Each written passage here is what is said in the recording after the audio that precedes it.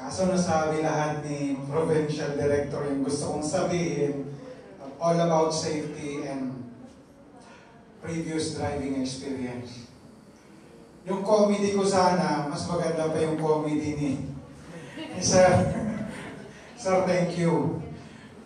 Allow me to speak deep from our hearts.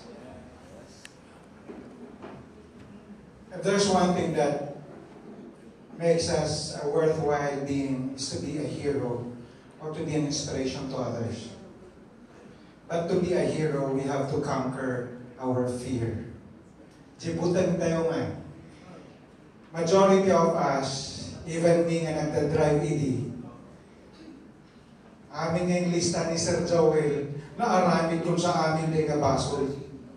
So as PD told us and as our RD told us, we're the generation, new generation of defensive drivers that one day will become heroes because we'll be doing what is right. Not because we're in the right position, but because we have to yield and to let others know that we are more educated than they are to reduce the chances of accident. So again, fear comes with the boldness of accepting also humility, na tanggapin natin na hindi lahat ng nasa harap natin ay mas magaling sa atin. Sometimes we have to yield to keep the roads safe. Sabi nga ni Sir, mahirap makarma. I worry kasi baka pati rin ako kasi I was so fortunate na sinuwerteng hindi na aksidente. So, I know we have colleagues here na drivers na rin here also. And we also have colleagues here na sabi nga ni Sir Tado, you need more rice. So, I don't know exactly sa ibang teachers natin, pero to the TESDA folks, our executives and guests, there's one thing I would like to share sa inyo.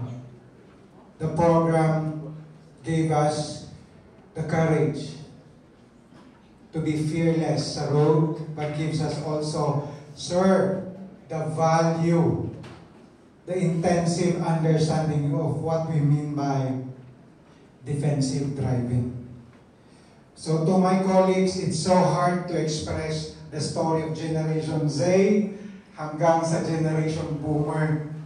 Sir, ang masasabi lang namin, sir, I think sa lahat ng course na nakuha ko sa TESDA, ito lang ang course na pang-trabaho, pang-business, pang-pamilya, at saka pang-date pa. So, I want to make it long enough para yung mga second batch natin could also express themselves. So, thank you, TESDA, for making this such a skill an acceptable, and from the deepest heart ng pamilya namin, our safety, utang na loob namin po sa inyo. Sana po, dagdagan nyo pang scholar, pati-pati anak namin, mapa-attend na rin namin kasi this is the only way that we can keep the road safe. Thank you.